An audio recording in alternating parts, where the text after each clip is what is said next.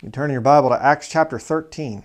I'm going to talk to you today about the children of the devil, the characteristics of the children of the devil, and how that they basically mirror the characteristics of their father, the devil. And what are his characteristics? Very important study here. Acts chapter 13.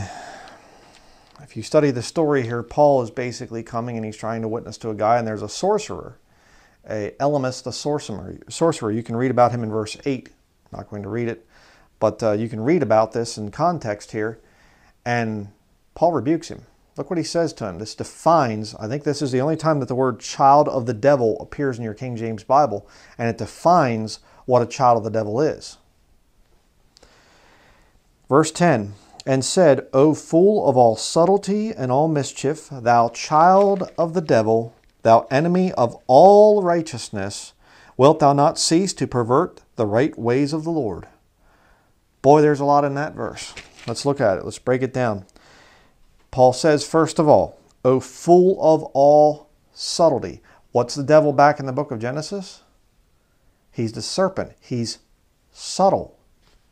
We'll see about that here in just a little bit. Subtlety. They'll be very soft-spoken. They'll be very nice. That guy can't be bad. These are some nice people. You ever talk to an Amish woman at a store? Hello, how are you? Some of these Mennonites out there and things, and church building people, you know.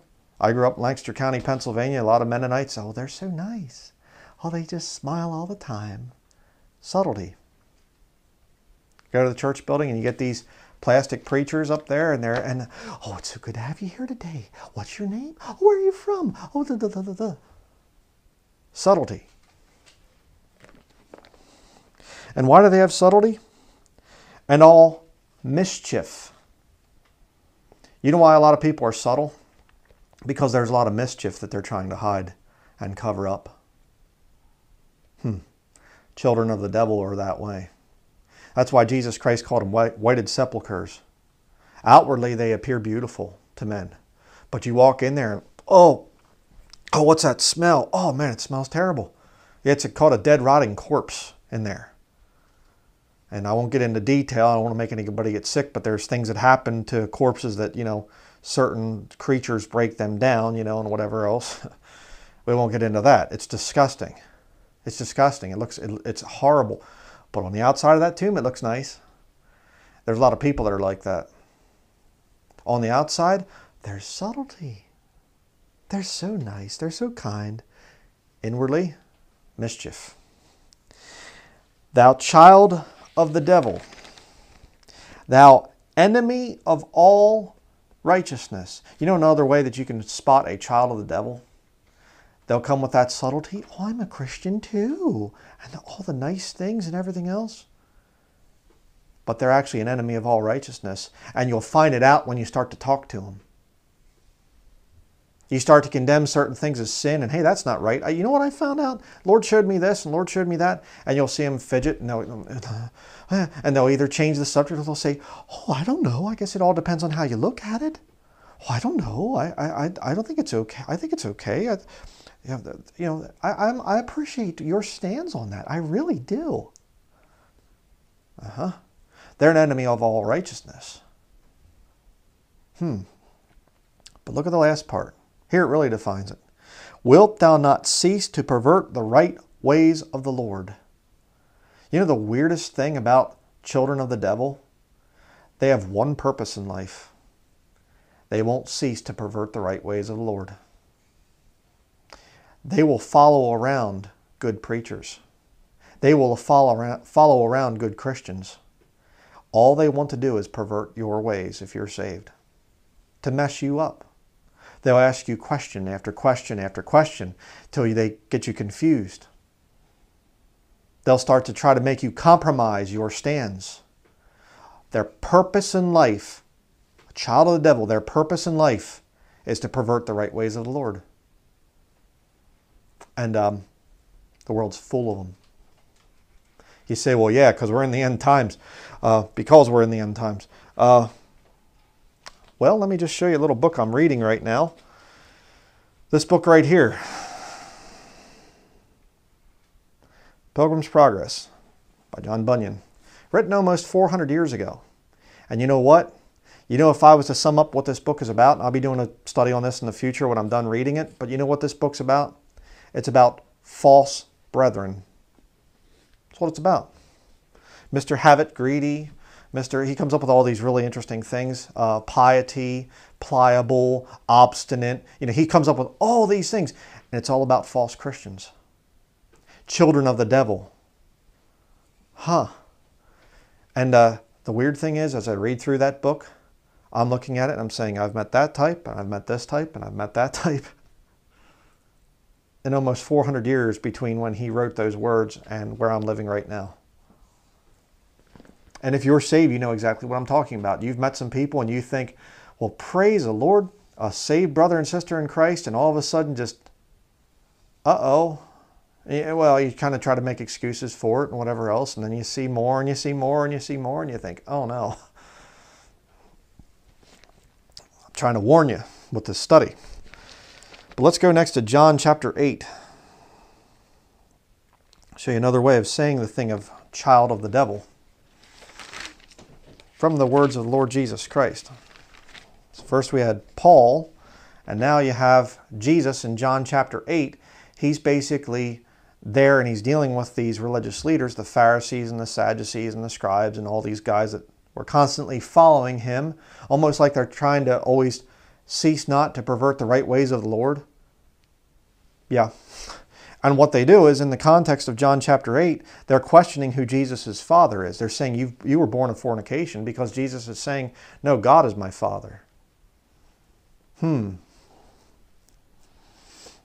here's Jesus' answer. Verse 43, John chapter 8, verse 43. Why do ye not understand my speech, even because ye cannot hear my word? Ye are of your father the devil, and the lusts of your father ye will do.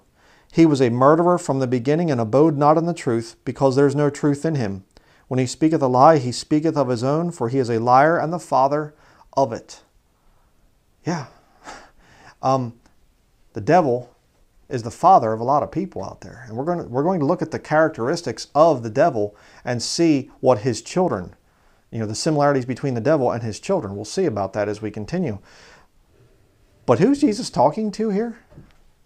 A bunch of guys outside of a bar with piercings and tattoos and alcohol on their breath, and they just, they're going to get some drugs for later on, and they have a prostitute. That's not who he's talking to. Jesus is talking to the religious leaders of his day. If you could make this a modern day example, Jesus walks outside of the Vatican and there's the Pope standing there. And a bunch of cardinals standing around and some archbishops and high church officials. And Jesus comes up and says, ye are of your father the devil. What would the people have said? There's Jack Hyles and a bunch of other big name Baptists. You're of your father the devil. Some homeless Jewish carpenter come up and say that to some of these guys outside of their big church buildings with all the thousands gathered around them and shaking their hand and everything else. And some homeless Jew comes up, you're of your father the devil. What? And, put anybody else into the category too. United Church or the Church of Christ people, or the, Lutherans, Methodists, Presbyterians, any of them. The big ones, the big names, they're children of the devil. I mean, think about this for a minute. Why would a man go off to some seminary somewhere and spend years and years, get a PhD, get a THD, get all these earned degrees, and then just stand up there and lie about the scriptures his whole life? Aren't there better ways to spend your time? Not when you're a child of the devil. You're trying to please your father. The lusts of your father ye will do. That's why these guys, they'll spend 40, 50 years as a lost man in the pulpit of a church building someplace. Why? Because that's how you damn the most people to hell. You can get a lot of people that way. And hey, if you can be big enough, you might be able to get into the seminaries to train up other children of hell so that they can go out and damn more people. Got a good work going there. They call it soul damning. And then they'll disguise it as soul winning. Pretty sickening. But let's look at some of the characteristics now of Satan. Okay, their father. Satan and the devil, of course, being the same being, just two different names for the same being. Let's go back to Genesis chapter 3. You can always come to the Word of God and find interesting things, doctrinal things, and reproof and correction and instruction in righteousness.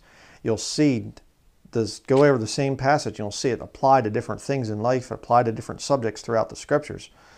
And I've been over this passage many times, but we'll see something interesting here. Genesis chapter 3, verse 4 and 5. And the serpent said unto the woman, Ye shall not surely die. Questioning God's word. These preachers do it all the time in their church buildings.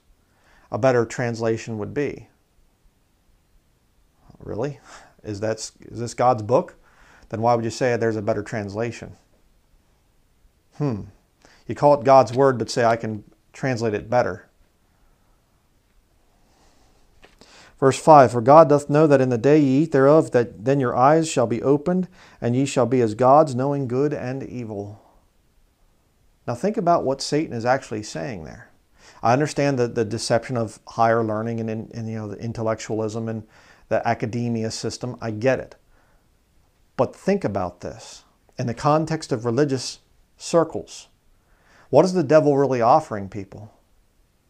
I want to open your eyes. I want to take the blinders off. I want you to know the difference between good and evil. Isn't that why you go to church? Some church building out there? Hey, you're a wicked person? Come on in here. We'll teach you the difference between good and evil.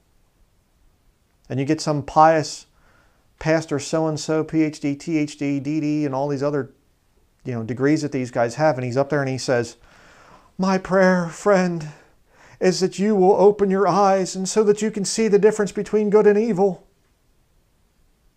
People would not say, wait, that's what Satan said. Yeah, that guy's wicked. They wouldn't say that. They'd say, oh, wow, what a man of God. Wouldn't they? Go next to Matthew chapter 4. I don't know why you would judge the devil. All he wanted was just so that they could see things and understand things more clearly. He wanted them to be like God. Just to know the difference between good and evil, that's all. I don't think that's a bad thing, is it? Matthew chapter 4, verses 5 through 6. Then the devil taketh him up into the holy city, and setteth him on a pinnacle of the temple, and saith unto him, If thou be the Son of God, cast thyself down, for it is written, He shall give his angels charge concerning thee, and in their hands they shall bear thee up, lest at any time thou dash thy foot against a stone. What did Satan just do? Hey, Lord, here's a joint. You got to try this latest type of marijuana. No. Here's some heroin. Can I just inject it? You want some methamphetamines? Hey, I got this girl. Okay, she really is interested in you. I mean, Hey, you want some vodka? A little brown paper bag in it. What did the devil do? He quoted Scripture. Psalm 91 verses 11 through 12. He changed it a little bit. You have to watch that. Yea, hath God said. But the whole point is, the devil shows up. He's not messing around with what most people think of. He doesn't come and offer alcohol. He doesn't come and offer fornication or any of the other things that people associate with the devil. What does he do? He comes and he quotes Scripture. Isn't that weird? And yet how many people would even think that way? Some guy out there, he's up there, Dr. so-and-so, Pastor so-and-so, you can trust him. He's a good man. How do you know? Well, he teaches us the difference between good and evil, and he quotes Scripture. So did the devil. Isaiah chapter 14. Back to the Old Testament again, to the book of Isaiah chapter 14. If you've been saved for a while, you know where I'm going here. But for newly saved people, this is probably going to shock some of them. Isaiah 14, verse 12 through 14. How art thou fallen from heaven? From heaven? The devil's up in heaven? We'll see more about that here in a little bit. O Lucifer, son of the morning, how art thou cut down to the ground, which didst weaken the nations? It's talking about Satan. It's another one of his titles. It's not talking about the Lord. Okay? For thou hast said in thine heart, I will ascend into heaven. I will exalt my throne above the stars of God. I will sit also upon the mount of the congregation in the sides of the north. I will ascend above the heights of the clouds. I will be like the Most High. Okay? You go into some church building someplace and the pastor stands up there and he says, I just want to be like God. Or how about this one? I just want to be like Jesus. Is Jesus God? Is Jesus the Most High? Do you realize Satan just said, I will be like the Most High? I just want to be like Jesus.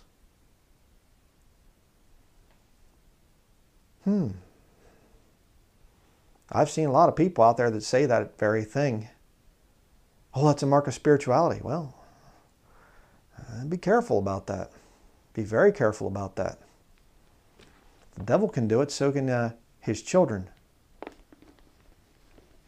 And they'll seek to pervert the right ways of the Lord.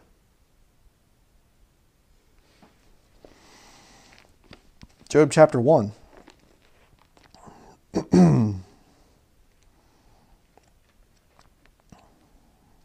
Book of Job chapter 1, verses 6 and 7. Now there was a day when the sons of God came to present themselves before the Lord, and Satan came also among them. Sons of God in the Old Testament is always a reference to angels. And the Lord said unto Satan, Whence comest thou? Then Satan answered the Lord and said, From going to and fro in the earth, and from walking up and down in it. Wait a second. The devil's in heaven? That's correct. The devil has to give an account of what he's doing to the Lord, and he comes in among the angels? No, the devil lives down in hell. He's got a throne down there, and he likes the fire, and he's got a little red robe on and everything. No, that's a creation of Hollywood and professing Christians. Okay, that like to draw in that way in comic books and tracts and whatever else. That's not the devil. It's not the devil. The devil's not in hell yet. He won't be for a long time. Well over 1,000 years yet before the devil even sees the lake of fire. So let's look at our list now. The devil wants to show people the difference between good and evil. He quotes Scripture. What was the third one there? He wants to be like God. I had to remind myself there. And he's accountable to God. And yet you'll meet people that say those things and you think, oh, I think that they're Christians. Well, or they could be children of the devil that are there, and their sole purpose in life is to pervert the ways of the Lord, the right ways of the Lord. They're enemies of righteousness. They'll come into Bible-believing circles and they'll just tweak things just enough. They'll pervert it. Okay? That's perversion. Perversion is a good thing twisted. Okay? And that's what these people do all the time. Why do you think there's so many different denominations? Why do you think there's so many different types of people and flavors of Christianity? We all have our own truth. No, we don't. There is only one truth as revealed through the Scriptures. And that real truth, the real truths of Scripture, will line up with real, true science, not oppositions of science falsely so called. You can prove the Word of God with the real, true laws of science. This modern junk that was mostly created by the Jesuit order, you can study that out. All their different branches of science that they've created, those things contradict the Scriptures and turn people into atheists. But the real true science lines up with this book. But these people come out and they'll say, well, we have our opinions, you have your opinions, we do our thing, you do your thing, and whatever else. Don't judge me, I won't judge you, the whole thing. And you know, I understand you have to be careful because there are some people that have gotten saved and the Lord hasn't revealed certain things to them yet. So you come in with humility and you try to talk to people. But when you see this stubborn, we're not going to change. Uh-oh. Go next to Revelation chapter 12, verse 9. I'll show you the verse of scripture here that says that Satan and the devil are the same being. I mean, there are some people that are so ignorant of scripture they don't even know that. And, I'm not trying to put anybody down because there are some people that are newly saved and just very much babes in the Lord. The babies, in other words. They might not get it. So if you want a scripture that says that Satan and the devil are the same being, here you go. Revelation chapter 12, verse 9. And the great dragon was cast out, that old serpent called the devil and Satan, called by the two different names there, it's the same being, which deceiveth the whole world. He was cast out into the earth, and his angels were cast out with him. Two things to note from this passage here. Number one, how many people does he deceive? The whole world. How does he do it? With alcohol? With drugs? Violence? Fornication? He deceives the whole world with religion. With good people that mean very well. I just want to be like Jesus. I can read the scriptures. I can quote the scriptures to you. I want you to know the difference between good and evil. I'm accountable to God. God judges me. That's the first thing to take note of. The second thing to take note of, which I kind of referred to in Job chapter 1, is that Satan is in heaven. He isn't kicked out until an event in the future that hasn't happened yet. Anybody tells you that Revelation, the events of Revelation took place in the past, they're lying. They're one of Satan's children. Okay, the events of Revelation did not take place. I mean, look at the different judgments, and things. A third of all the trees burn up. When did that happen in the past? Well, it's symbolic. It means, no, it's not symbolic. It's literal. All right. The ocean's turning into blood. When did that happen? Don't fall for these liars out there that preterist is the main system of belief that does that. That all the events of Revelation took place in the first century and John was speaking poetically or something. Nonsense. Absolute nonsense. All right. This is a future event that has not occurred yet. So that means when the body of Christ gets up there to heaven, we will see the devil there. But we won't see his children. Kind of an interesting thing there. One other place of scripture to go to here, 2 Corinthians chapter 11. 2 Corinthians chapter 11. Very well-known verse of scripture.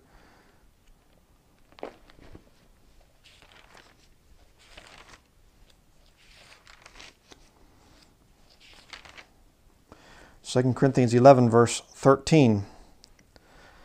For such are false apostles, deceitful workers, full of all subtlety and mischief, transforming themselves into the apostles of Christ.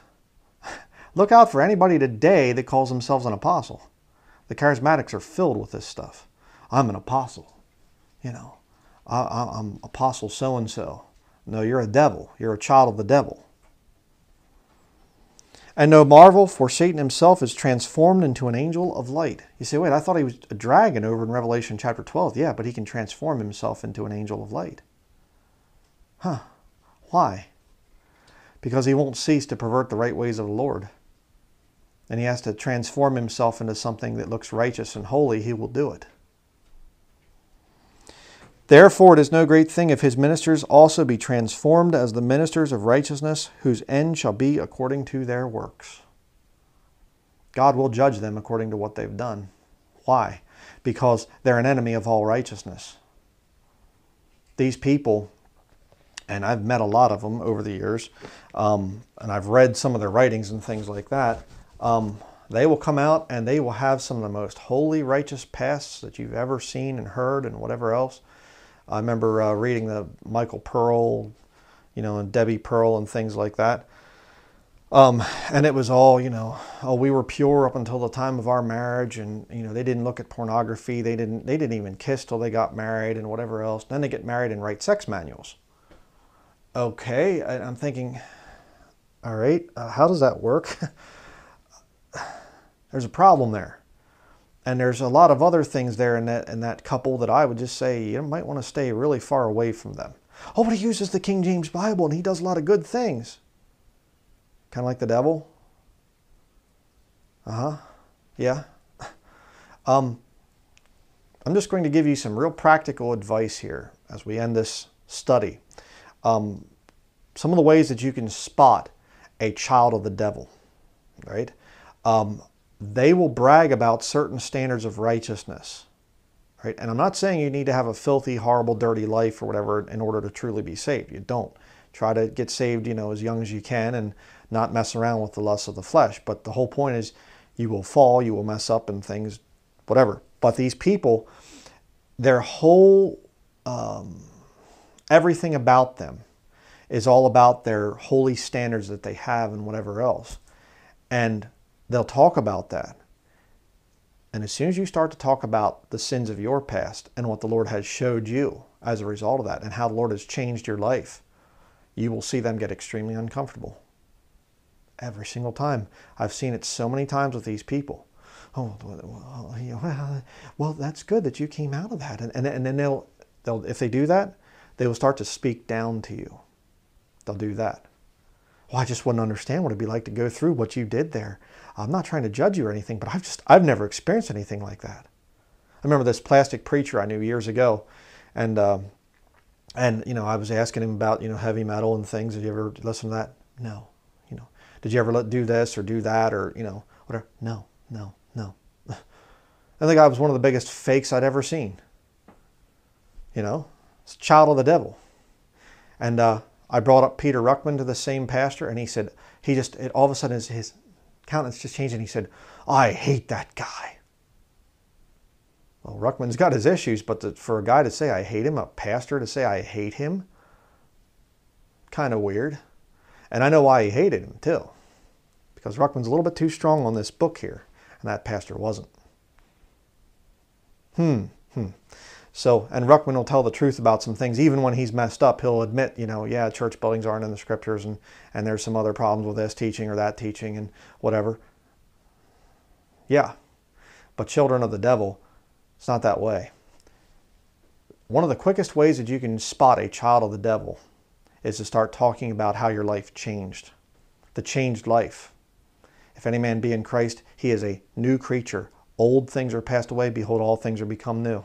That's why I've done a lot of studies with that banner behind me with that verse on there, 2 Corinthians 5:17. Children of the devil hate that. They can't stand that.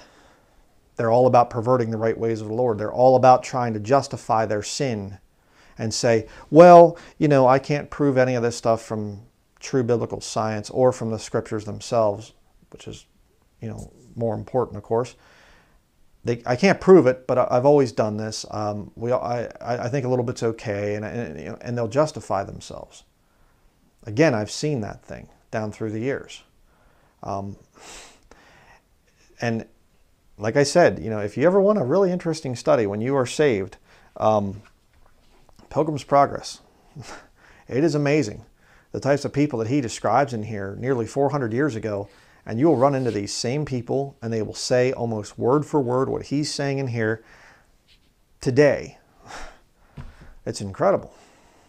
So just wanted to put this study out there because, like I said, I've run into these people that profess to be Christian, and they can be really nice and very soft-spoken and very kind and whatever and things, and there's certain things that they'll really brag about and whatever to make themselves look really good and holy, and church building people are among the most, that are in the child of the devil category.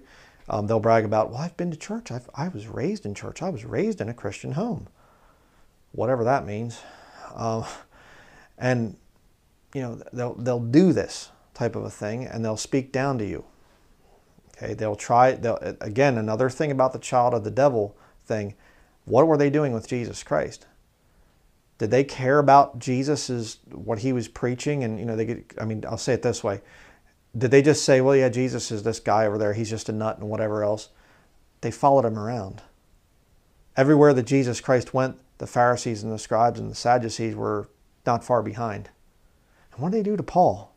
They followed him from city to city.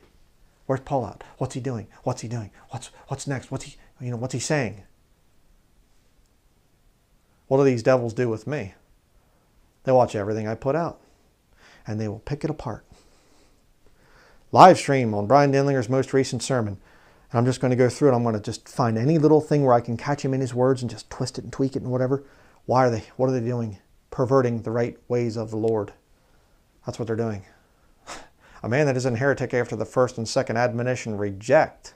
If Jesus was a heretic, why did the Pharisees and the scribes and the Sadducees follow him all around? Because they were children of the devil. If I'm a heretic, why do a lot of these devils out there, why do they follow me and everything? Because I'm the real deal and they're false. They're children of the devil. And they know it. They know it. And occasionally, the funny thing is, a lot of these people, you know, there's different people, you know, and they'll come out and they'll do these videos and they rebuke me from Scripture and whatever else. And then I have brethren and they say, hey, guess what? We found out that so-and-so that's been making all these videos against you, he was posting wicked stuff in some other account someplace and whatever, or they're doing this, or they get caught, you know, using a lot of profanity or whatever. They're fake. They're false.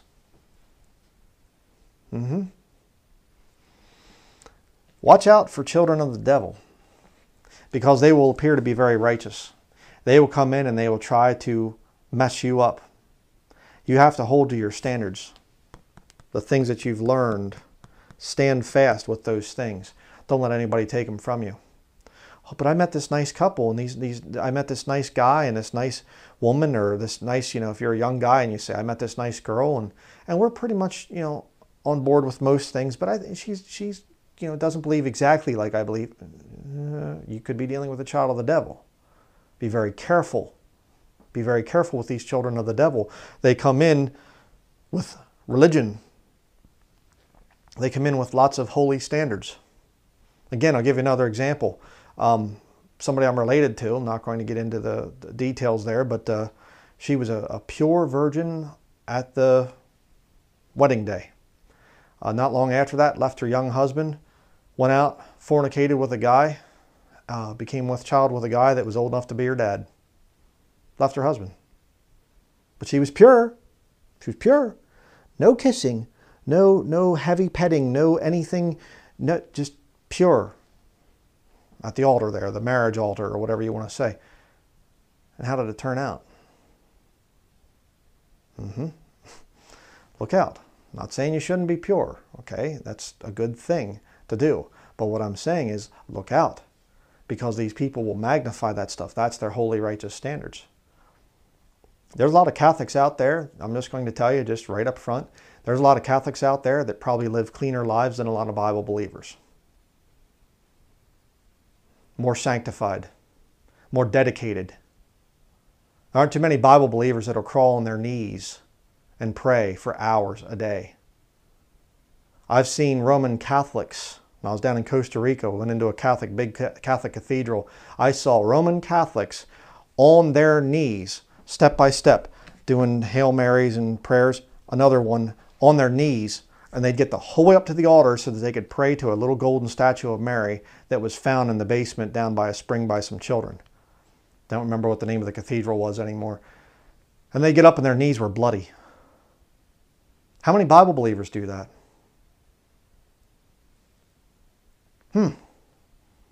Would you do it? Do you spend that much time in prayer? Lost Catholics do. You know why?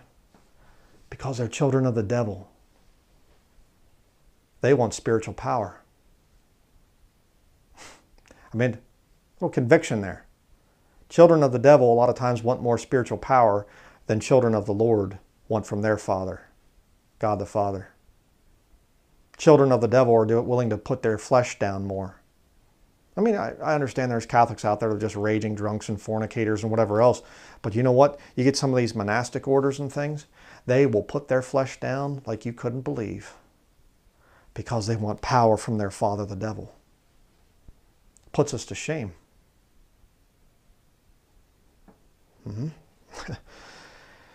Please be challenged by this. Please, don't believe every spirit. Try the spirits whether they are of God. All right, there's many false prophets out there in this world. There's many children of the devil. Be careful. Okay? So that's going to be it. Thank you for watching.